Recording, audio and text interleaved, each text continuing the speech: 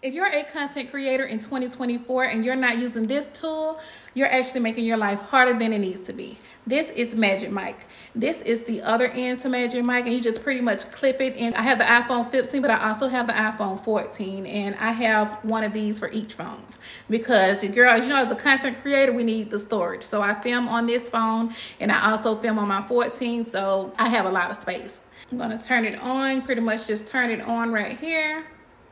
Little power button, you see it turning on, the little green light is on, and as long as this stays in here, it'll stay green. When you take it out, as you can see, it'll start flashing and it'll turn off. So once you reconnect it back, it goes back steady and you can record. So I'm going to insert this footage into this scene here, and you can actually tell the difference in my voice. So if you're going to be working with brands, you definitely need some high quality content, and don't have the mic like this, y'all. You can record right here, and I love that it transmits and it sounds